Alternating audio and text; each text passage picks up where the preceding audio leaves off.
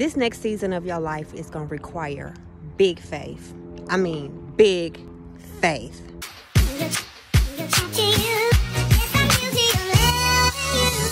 Hey y'all, it's your girl Miss Right, and listen, this next season of your life that God is bringing you to is going to require so much faith.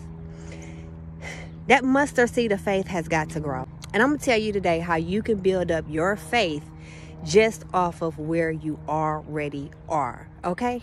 God is about to usher you into your blessing. It's things that ears haven't heard of and eyes have not seen, right? So in order to get to your next blessing, it's going to require crazy faith. Because you know what? That mustard seed of faith that you have, that's a start. It's a good start. I'm going to tell you something. The mustard seed of faith that you have is based off of what God has done for you, the needs that he has provided for you in the past. So when you know you were in a situation where you couldn't really get yourself out of the situation, nobody can help you out, and only God delivered you from that, that's your mustard seed right there.